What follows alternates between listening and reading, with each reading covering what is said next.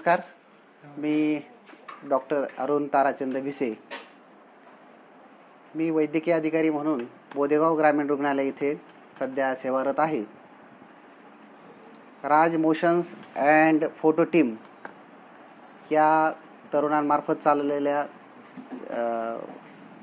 टीमकडून कोरोना संदर्भात जी काही जनजागृती चालू आहे त्या जनजागृतीचा भाग म्हणून आरोग्य विभागातर्फे मी थोडंसं आपलं मनोगत व्यक्त करतोय. कोरोनावरती जनजागृती करणारे अनेक व्हिडिओ आणि अनेक माहिती आपल्या सर्वांना सातत्याने अनेक प्रसारमाध्यमांमधून मिळत आहे.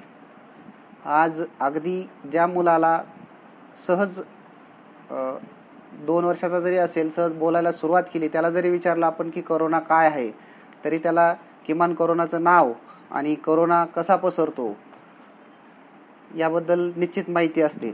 म्हणजे जनजागृती ही आबालांपासून वृद्धांपर्यंत सगळ्यांना जवळजवळ झालेली आहे. मग आज मी नवीन काय सांगणार बुवा, तर कोरोना हा आजार नसून कोविड-19 ह्या त्या आजाराचं नाव आहे आणि तो आजार ज्या व्हायरसमुळे होतो त्या व्हायरसचं नाव कोरोना व्हायरस आहे. कोरोना व्हायरस कसा पसरतो, तर तो एका ज्या व्यक्तीला संसर्ग झालेला आहे त्या व्यक्तीच्या शरीरांमधून जेव्हा त्याला सर्दी खोकला होतो, तो सार्वजनिक ठिकाणी जातो आणि त्याला खोकला येतो, तर खोकलताना त्या आजाराचे जे व्हायरस आहे तो व्हायरस त्याच्या जे काही थुंकीचे छोटे छोटे कण असतात त्या कणांमधून तो बाहेर पडतो आणि ते जे स्राव आहे किंवा ड्रॉपलेट आहेत त्या ड्रॉपलेटच्या संपर्कात जर एखादा निरोगी व्यक्ती आला तर त्या निरोगी व्यक्तीला त्याचं डायरेक्ट संसर्ग होऊ शकतो. अगर तो खोकल्यानंतर त्याच्या घशातून जो स्राव उडतो तो एखाद्या वस्तूच्या पृष्ठभागावर जेव्हा पडतो तर त्या पृष्ठभागावर या आजाराचे विषाणू एक 6 तासापासून तर 6 ते 7 दिवसांपर्यंत जिवंत राहू शकतात. त्या काळामध्ये जिवंत म्हणण्यापेक्षा ॲक्टिव्ह राहतात. तर त्या काळामध्ये त्या पृष्ठभागाचा संपर्क जर एखाद्या निरोगी व्यक्तीच्या हातांशी किंवा इतर अवयवांशी आला आणि ते हात त्या निरोगी व्यक्तीने आपल्या चेहऱ्याला लावले तर तो व्हायरस त्या प्रकारे निरोगी व्यक्तीला संसर्ग करू शकतो. या आजाराचा जो प्रसाराचा जो वेग आहे तो अतिशय प्रचंड आहे. गुणाकार पद्धतीने आजार वाढतोय, परंतु आपण बघतोय समाजामध्ये या आजाराबद्दल जसं अवेअरनेस आहे त्याचप्रमाणे काही गैरसमज पण आहेत. बऱ्याच ठिकाणच्या बातम्या अशा येत आहेत की त्या गल्लीत जरी एखाद्या गल्लीत एखादा जर व्हायरस लागण झालेला जर रुग्ण आढळला, एखादा पॉझिटिव्ह रुग्ण आढळला, तर त्या गल्लीमधले बाकीचे जे लोक आहेत अतिशय घाबरून जातात. त्या रुग्णाच्या घरचे जे कुटुंबीय आहेत त्या कुटुंबियाकडे पाहण्याचा दृष्टिकोन त्यांचा तिरस्काराचा असतो आणि त्यांना अक्षरशः वाळीत टाकल्यासारखं वागणूक दिली जाते. अशीच वागणूक आरोग्य खात्याचे जे कर्मचारी आहेत किंवा पोलीस खात्याचे जे कर्मचारी आहेत, सफाई कामगार आहेत, जे पॉझिटिव्ह रुग्णांना जिथे ठेवलेलं आहे, ज्या हॉस्पिटलमध्ये सेवा देत आहेत, अशा ठिकाणी जर हे कोविड योद्धा जर तिथे सर्व्हिस करत असतील तर ते घरी आल्यानंतर त्या सोसायटीमधील किंवा ज्या गल्लीमध्ये ते राहतात त्या गल्लीतील लोकांचा त्यांच्याकडे बघण्याचा दृष्टिकोन अतिशय तिरस्काराचा असतो, जो की चांगला नाहीये. आता ह्या आजारापासून आपण कसं वाचू शकतो हे पण सगळ्यांना जवळजवळ माहीत झालेलं आहे की सार्वजनिक ठिकाणी जाण्याचं टाळायचंय. वैयक्तिक काळजी घेताना तोंडाला मास्क सगळ्यांनी लावायचे, नाक आणि तोंड झाकेल अशा पद्धतीने मास्क लावायचे. त्यानंतर प्रत्येकाने आपले हात वारंवार धुतले पाहिजेत. कोणत्याही बाहेरच्या वस्तूला आपण ज्यावेळेस हात लावतो त्याच्यानंतर घरी आल्यानंतर आपण हात स्वच्छ धुतले पाहिजे साबणाने. तो मास्क आणि आपल्या अंगावरील कपडे रोजचे रोज स्वच्छ धुवून घेतले पाहिजेत. असे त्या आजारापासून वाचण्याचे उपाय वेगवेगळे आहेत. तर तो आजार एवढा जीव घेणा आहे का? म्हटलं तर आहे, म्हटलं तर नाही. म्हणजे कसं की 100 रुग्णांना जर आजार होतोय तर त्यातल्या जवळजवळ 80% म्हणजे 80 रुग्णांना त्या आजाराचे कोणतेही लक्षणं दिसत नाहीत. आजार झाला हे सुद्धा त्याला माहीत नसतं. म्हणजे जोपर्यंत टेस्ट करत नाही, तो पॉझिटिव्ह येत नाही, तोपर्यंत त्याला कळू शकत नाही. आणि बरेचसे रुग्ण असे असतात की त्यांना तो आजार झाल्यानंतर तो व्हायरस शरीरामध्ये गेल्यानंतर त्यांची प्रतिकारशक्ती ॲक्टिवेट होते आणि कोणतेही लक्षणं न दिसता ते व्हायरस संपवला जातो आणि तो पेशंट परत त्या आजारातून पूर्णपणे बरा होतो. 80% पेशंट असे बरे होतात. राहिलेले 20% पेशंटला सर्दी, खोकला, ताप, थकवा, अगर धाप लागणं अशी लक्षणं दिसू शकतात. तर त्या 20% मधील पण जे रुग्ण आहेत, जवळजवळ 2 ते 3% समजा आपण असे समजू, 2 ते 3% रुग्णांना अतिशय गंभीर स्वरूपाचे लक्षणं दिसू शकतात.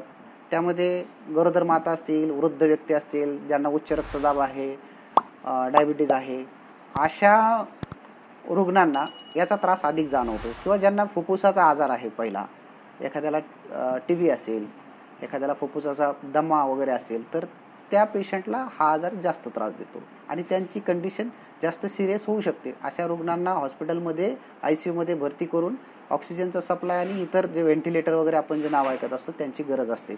बाकीच्या रुग्णांना हॉस्पिटलची तशी गरज नसते. त्यामुळे शासनाने आता काय केलंय की गाईडलाईन बदलल्यात. थोडा जसं जसं अनुभव येतोय तसं तसं शासन आपल्या ज्या काही पॉलिसी आहेत ते चेंज करते आणि ते निश्चितच चांगलं आहे. जसं जसा अभ्यास होतोय, जसे जसे काय रिझल्ट येत आहेत, त्याप्रमाणे प्रशासन आपल्या भूमिकेमध्ये जो बदल करत आहे तो निश्चितच योग्य आहे आणि त्याचं सर्वांनी पालन करणं गरजेचं आहे. आपल्या भारत सरकार किंवा आपलं राज्य सरकार पहिल्यापासून तर आतापर्यंत ज्या ज्या काय गोष्टी करत आहे कोरोनाला रोखण्यासाठी त्या योग्य प्रकारे करत आहे आणि त्याला आपण एक सुजाण नागरिक म्हणून त्याला आपण सपोर्ट करणं अत्यंत गरजेचं आहे. तर आता नवीन गाईडलाईन काय आलेली याच्या संदर्भात की पहिले पेशंट पॉझिटिव्ह निघाला त्याला ॲडमिट करायचे आणि पॉझिटिव्ह पेशंटच्या संपर्कातले सर्व जे काय असतील रुग्ण त्यांना सुद्धा हॉस्पिटलमध्ये भरती करून त्यांच्यावर देखरेख ठेवायची. 14 दिवस त्यांना क्वारंटाईन करायचे आणि त्यातून काहींना ज्यांना लक्षणं दिसतील त्यांना त्यांची स्वॅब तपासणी करून ठरवायचे की यातला कोणी संसर्गित आहे अगर नाही. परंतु आता गाईडलाईन काय चेंज झाल्या की इव्हन पेशंट पॉझिटिव्ह जरी आला तरी त्याला हॉस्पिटलमध्ये भरती करायचं की नाही करायचं याच्यासाठी 2-3 क्रायटेरिया ठरवण्यात आलेले आहेत. एक आहे की त्याला लक्षणं आहेत किंवा नाही, असतील तर ते सौम्य स्वरूपाचे आहेत किंवा गंभीर स्वरूपाचे आहेत, तीव्र स्वरूपाचे आहेत. कोणते लक्षणं हे मी अगोदर सांगितल्याप्रमाणे सर्दी, खोकला, धाप लागणं, श्वास घेण्यास त्रास होणं आणि एकदम तीव्र स्वरूपाचे जर असतील तर त्याच्यामध्ये ओठ आणि बोटं निळी पडणं, त्यानंतर पेशंटला प्रचंड श्वास घेण्यास गुदमरल्यासारखं होणं, छातीमध्ये सतत दुखणं, हे तीव्र स्वरूपाचे आपण लक्षणं समजू शकतो.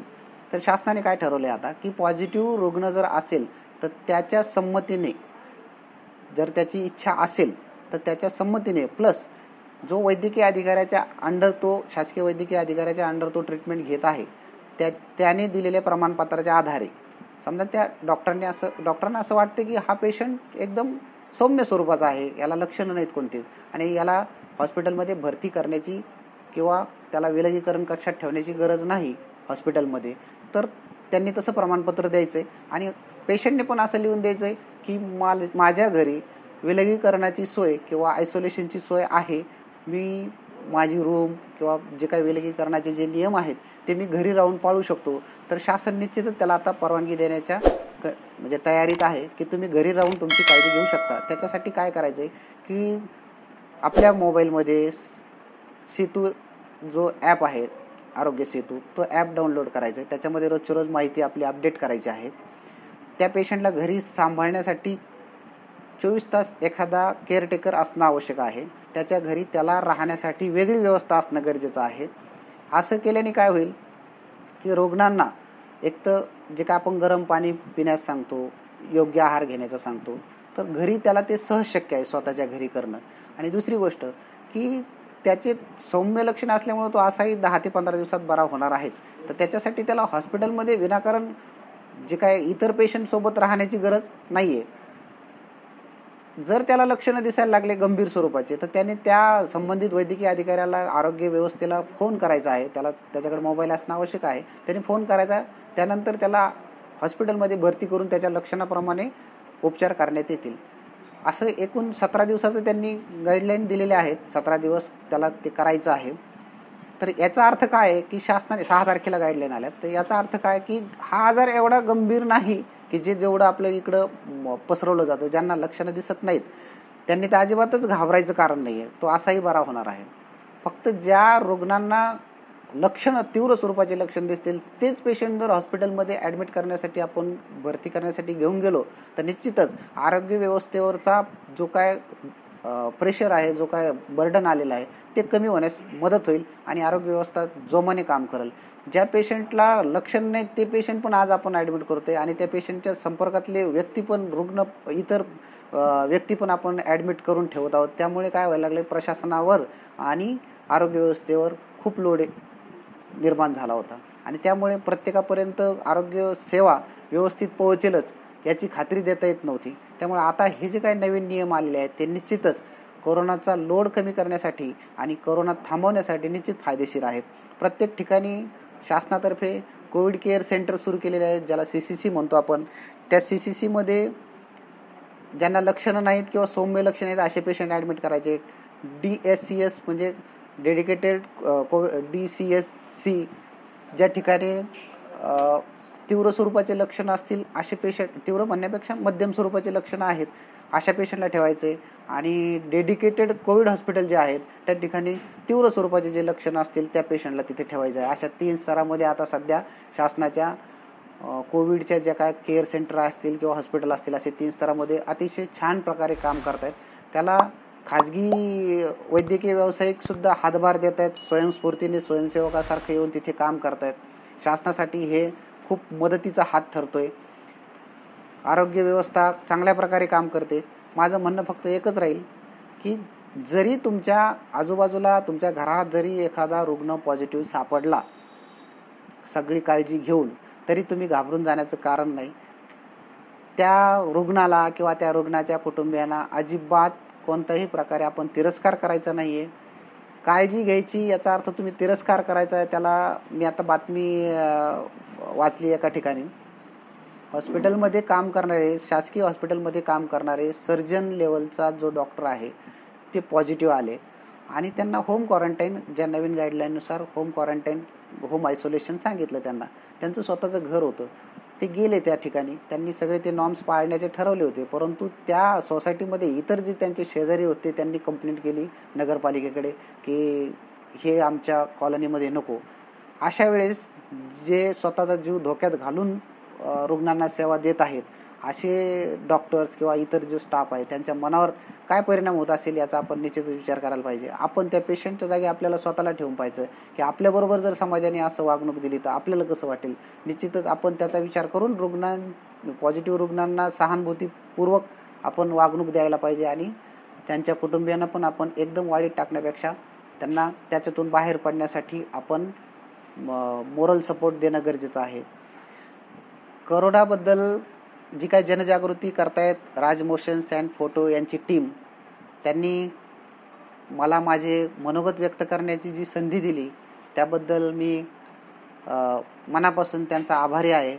त्यांना खूप खूप धन्यवाद देतो आणि त्यांनी असंच यापुढे समाज जागृतीचं काम असंच करत राहो अशी शुभेच्छा देतो.